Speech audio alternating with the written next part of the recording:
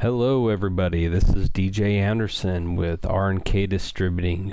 We are the distributors of the brand new Select Craft and Cut software designed to be the perfect companion for your die cutting machines. And I'm very excited to show you a couple of the brand new features we just included in Craft and Cut, and I think that you're going to love them. If you've ever done a design where you've tried to do a knockout, where you knocked a silhouette image into lettering, where that image only shows up inside the letters, you know that can be a complicated process. And also doing layered vinyl, creating registration marks so that when you go to cut things out that you can line it up easy. Well, we have included a couple new features that basically automate this process, so I can't wait to show you.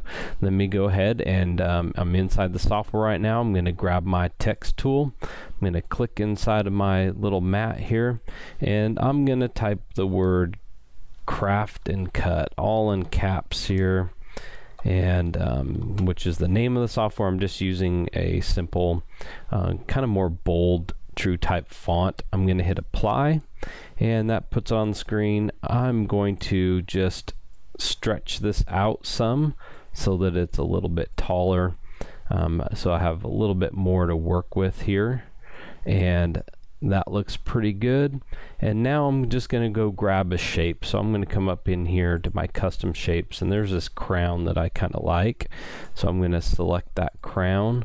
I'm going to change the color just down here in the color palette area. Really simple, easy to access.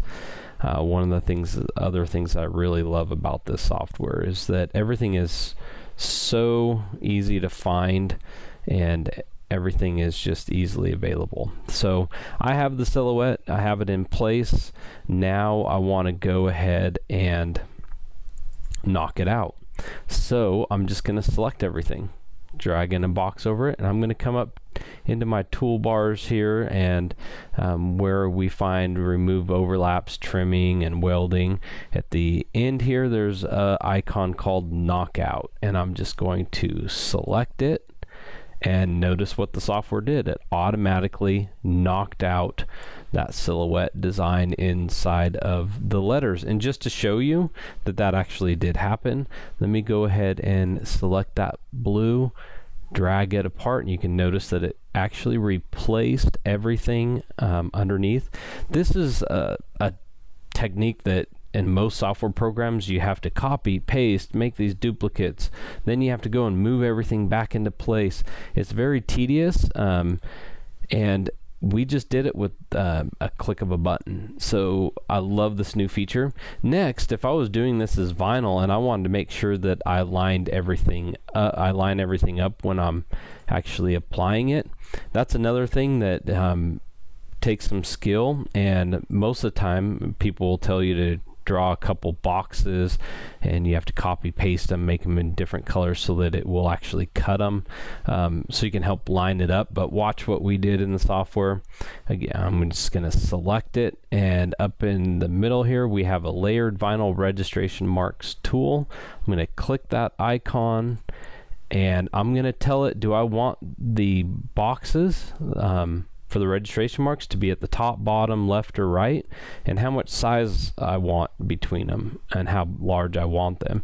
So I'm going to choose to do this on the side because I like to kind of roll the vinyl down long way. So I'm going to do it on the left hand side, and I'm going to press OK.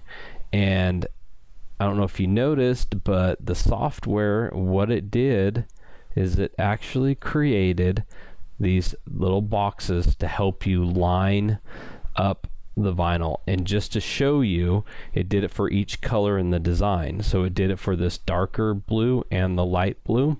And if I come in here, you'll see I can turn off the darker blue, and you can see that